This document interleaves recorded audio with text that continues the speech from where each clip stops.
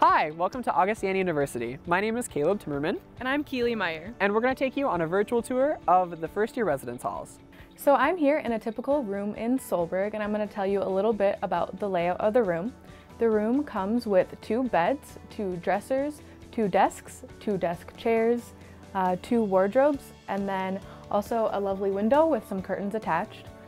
You can see a layout of the room on the Augustana website. And additionally, if you would like to loft your bed, you can.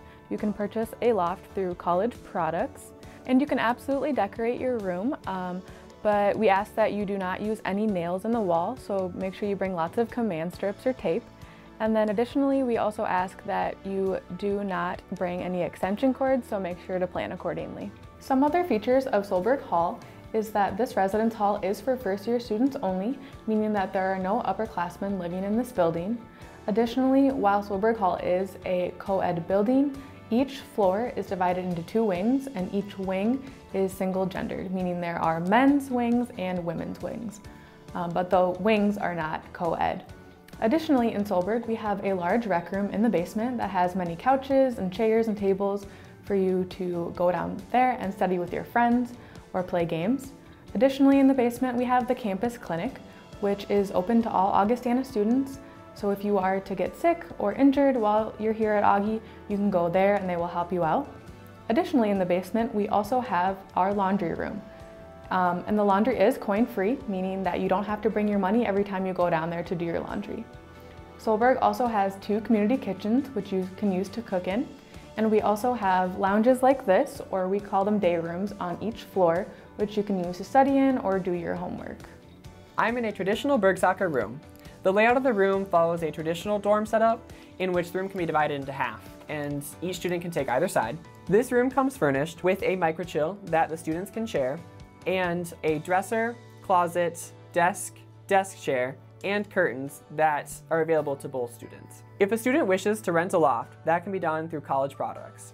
If a student also wishes to carpet their room, the dimensions for the rooms can be found on Augustana's website. Bergsacher Hall is a residence hall exclusively for first-year students. There are 4 floors, each being divided into 2 wings. Each wing houses a single gender. In the basement, there is the laundry, and this is free for student use. Going up 1 floor to the ground floor, there is a rec room, which is great for hanging out with friends, doing homework, and there's also a pool table. There is also a community kitchen where you can cook, clean your dishes, or store food in the refrigerator. Each floor has a day room, and on floors 2, 3, and 4, there's a balcony. Now I'm in a typical TUV room. These rooms feature the newest furniture on campus. These include dressers, desks, chairs, shelving in the closets, carpet, curtains, a microchill the students can share, and adjustable beds. Since these beds are adjustable, there's no need to rent a loft. Additional features of TUV include a kitchen and rec room in the basement, a kitchen and lounge on the 1st floor, and laundry rooms and day rooms on each floor. TUV is the only residential hall open to all grade levels. The 1st floor is a gender-inclusive floor, and the 2nd and 3rd are co-ed. The LGBT HQ is located on the 1st floor of TUV and is a programming space that can be utilized by GSA or any other student organization on campus. When you live in the residence halls, there will be resident advisors, which we call Viking advisors, on each wing. These Viking advisors, or VAs, are sophomore, junior, or senior Augustana students who will live on the floor with you to ensure your safety and build community. Hi, I'm Michelle Lysak. I'm the Associate Director of Campus Life for Housing Operations, so I work with all of our on-campus housing communities. I'm going to talk about a couple of pieces of general information about the residence halls that you'll need to know before you move in. The first thing to note is none of our first-year residence halls have air conditioning, so it's a really good idea to bring a fan with you when you move in.